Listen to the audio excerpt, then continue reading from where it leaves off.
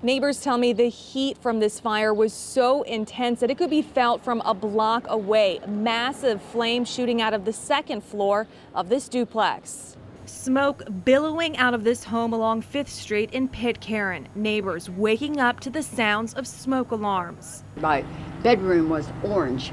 The flames were so bad over there that it just radiated. And I looked out and that was all completely engulfed in flames.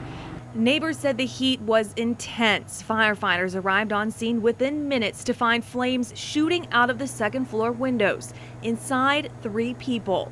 I just kept thinking, God, just let them go, God, I'll save, because it just was in flames so fast. Everyone was able to make it outside, including this man and his dog who lived on the left side of the duplex. He didn't want to go on camera, but said he heard popping noises followed by his neighbor screaming that the house was on fire. He got out with his dog but lost everything inside and is getting help from the Red Cross. Fire crews spent hours on scene fighting that intense heat and flames. A firefighter even had to be rushed to the hospital for chest pains, but their condition right now is unknown. The aftermath showing the devastation. The duplex charred and now boarded up, the results of a fast-moving and intense fire.